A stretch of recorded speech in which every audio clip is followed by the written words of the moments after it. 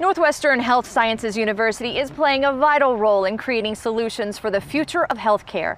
They're educating students to build bridges and foster relationships among healthcare professionals in order to provide patients with a wide range of care options. This team care approach aims to improve the patient experience, delivering the right care at the right time and achieve better outcomes.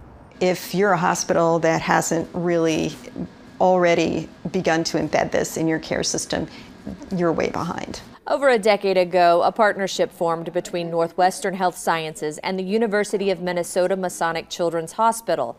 The supervisors and students treat patients and collaborate with staff to utilize a spectrum of healthcare resources.